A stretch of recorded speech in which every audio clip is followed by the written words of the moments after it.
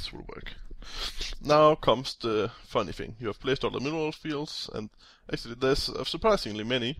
This should be golden, and this should be golden, but I'm too boring. I'm too lazy.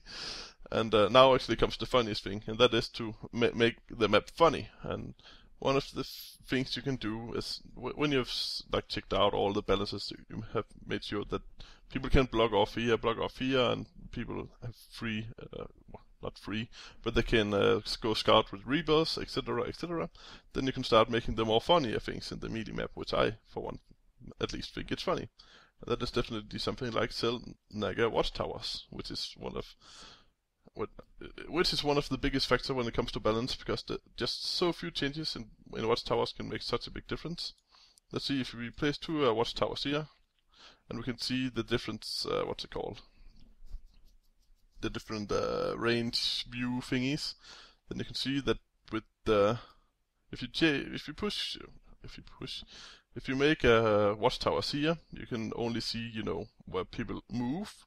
You can't see like the choke points, like if you were to place a watchtower here. You can see if a Protoss walls off even before getting down to his base. So you can only like send a drone half the way of the map, and you can already see what the Protoss is doing. So something like watchtowers is extremely hard to place, and obviously has to cover if there's two watchtowers, they have to cover the same things. You don't want to like have a watchtower being able to see one expansion up here and the other one cannot be seen up here. Once again, it's something that can be copied, but a little bit of dynamic battleground is funny, and obviously the easiest mode is just to push one Naga watchtower that can watch all the movement. But let's spice it up a bit, because as we can see here, there's just two, or of course this hill is just one big choke, which obviously doesn't work in favor for the Zerg player. So let's say we put a watchtower here and watchtower here. You see none of them can see the choke points. You cannot see if people are fast expanding, and you can actually see more expansions. You can only see the troop movements going down to your base. Then for making it a bit more Zerg friendly, you can say make a little choke point here. Now it's not like it's the world of it actually is a world of difference, this from actually not having this closed. Because as a Zerg player, for example, if the Protoss is here and you are up here, then attacking him in this choke point is absolutely horrible. While if you can move around here, all the way around, and attack him from both sides, whatever that's, that scissor maneuver, whatever it's called, then it's much more preferable, and that's almost impossible if you have to go all the way around here. The Protoss will almost be in your main by that time. So having this really gives it a lot, make it a lot easier for a Zerg player to fight against a Protoss player, and to make it even more, I guess, Zerg friendly. Then you could experimenting with making like ramps up here, and I don't know, bling. You can use some. Yes. Why not? Please have it auto saved. Oh yes, the StarCraft editor, the most reliable program on Earth. Please have it auto-saved. Please. I do not want to do this again. Let's see what we got.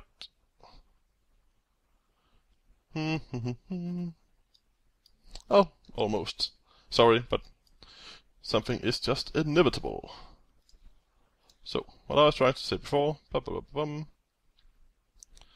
delete this, make it a bit more roomy. And we'll have to place this Naga watchtower again to show what I mean, or what I was trying to show when the editor crashed. We make a second pair of ramps on the other side, like this. We go in and find some destroyable, no, rock, yeah, there we go. And then you can, make rocks here. Which, what can we say? in the starting or up to mid game, you know, where people are still scouting each other, then these rocks really serves a purpose of not like making them able to run up to this watchtower that makes them scout even closer to your expansion. But when the late game is over and you can destroy these rocks, then it's very good for, say, a Zerg player, because then all the big area is almost like free running. There's only a few cliffs, and there's not really anything choking your forces. But, you know, this is one of the things that just really is a balancing issue, depending on what you want with your map, and you know, what race you prefer. If I play Protoss, so I will only make Protoss melee maps. Oh, now I see what all the minerals have gone. Oh, fucking hell! I'll pause this video and add the minerals again. And back I am. Sorry for just pausing the recording, but I just had to go in and, you know, copy-paste stuff from the Blizzard maps, because I couldn't be bothered doing myself. And, you know, it's sorry to let people see that I just copy-paste stuff to make my things. So I just decided not to record it. Now, when we got pretty much everything covered, I guess not everything, so something like line of sight, what's it called? Line of sight blockers could definitely be useful in this area. But I'm heaven. Yeah, baby. Hehe. Just blocking the side, these two choke points just makes the Selnaga watchtowers all more enjoyable. Not enjoyable. Exploitable? No. Much more important to have. Let's say if you're Terran, you got a seat tank down here, and you can't see shit up here. You get a mutant up here, and you can see everything. Yeah. Very, very good. Very, very good. And yeah, just make it look a bit cool. All. Now, when all this is in place, it's actually a working melee map. Well, not entirely. We definitely need some starting points. Need one down there, and we need one up here. Let's say this is not a balancing video per se. It's more just an introduction, so to speak. You know, the main size, the expansion size. You know, 1.5 screen, one screen, and you know, choke points, the Selnaga watchtowers. You know, the most basics. But then obviously there also comes the decoration that comes with the melee map, and this is also just some kind of. This could also be considered a work of art, just like the balancing. I don't know what is the most funny thing to do, but well, I also posted another video on how to texture stuff, but in this case I'll just do it very fast. I'll just speed up the recording, and you'll show. I'll show a little bit. I guess I'll show it again on how to do it very fast, creating a cool, you know, cool looking terrain, and just choose the rocky texture that you think is the most rocky one in the tile set. Go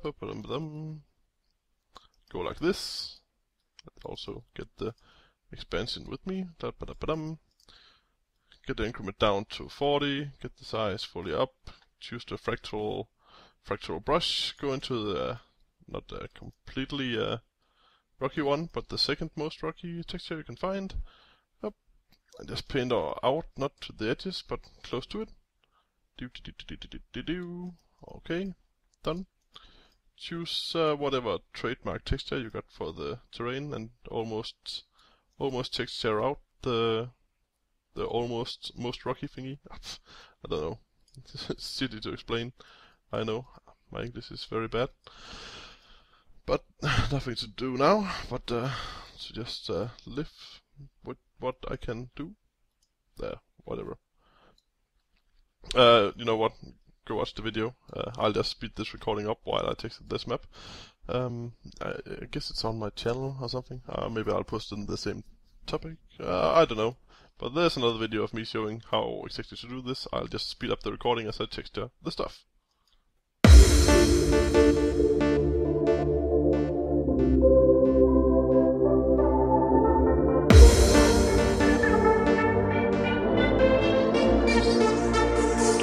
Wherever a sign is, whenever a secret falls apart, she's my color secret light, a mystic flavored guide.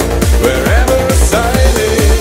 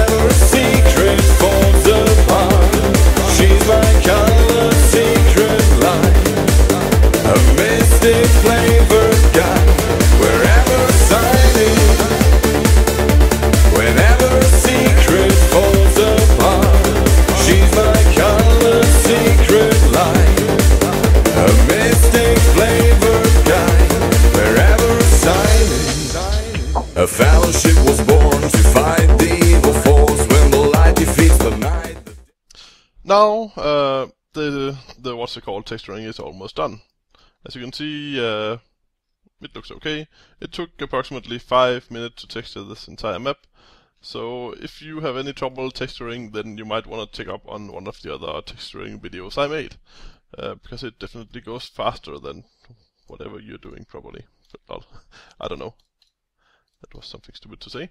But I'm not gonna bother making a lot of what's it called, a whole lot of details with the surrounding. Obviously, you can make like a forest areas down the cliffs and small villages and so on. But today I'm just gonna use some stupid water just for the heck of it. I cannot be bothered to do anything cool out of this map since I will most likely just delete it. But obviously I have to make it as good as possible so you can see how to make a MIDI map from scratch to finished product.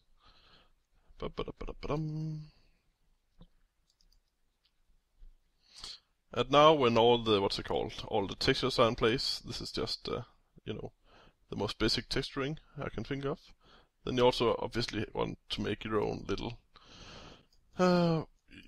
touch in the terrain, so to speak, to get all the details as you want them. For example, say something like here, you can put in some fog. Yeah, mist. Because that's just cool. And, don't know, blood splats, yeah. Oops. Oh, bug editor. Right, they look too ugly. Well, I cannot be bothered. But when it comes to something like foliage, then yes, you definitely want foliage because it just gives so much such a better look on the map.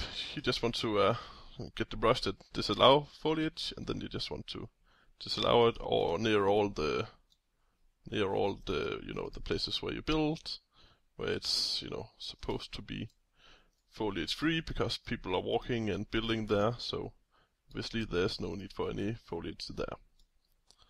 And that's pretty easily done. Believe me, foliage really helps a lot on the terrain because it's not it's some random stuff. It always helps on the terrain.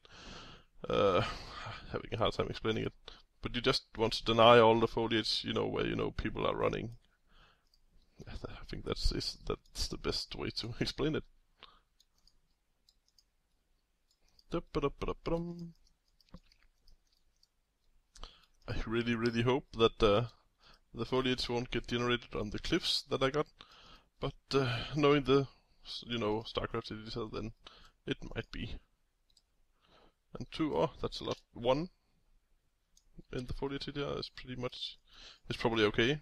As you can see, it doesn't generate on the normal cliff thingies, only on the grass. And obviously I have deleted most of the. That's too much foliage.